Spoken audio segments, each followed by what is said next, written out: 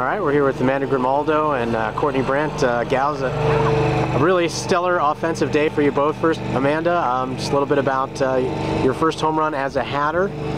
Pretty good offensive day for you. What did that feel like? It felt great. I mean, my first home run, I had so many just hit the fence, and I've just been swinging crappy, but finally put it together and worked hard. We all worked really hard this week offensively, and I mean, it showed. Everybody did well. So. Courtney, you joined your teammate there in the home run parade. Your first of the year, 15th of the career. Just your thoughts on the long ball.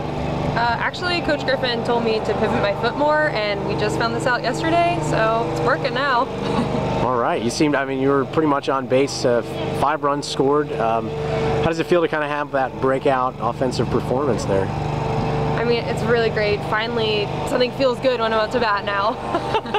Do you find that helps you in the circle as well? Yeah, definitely.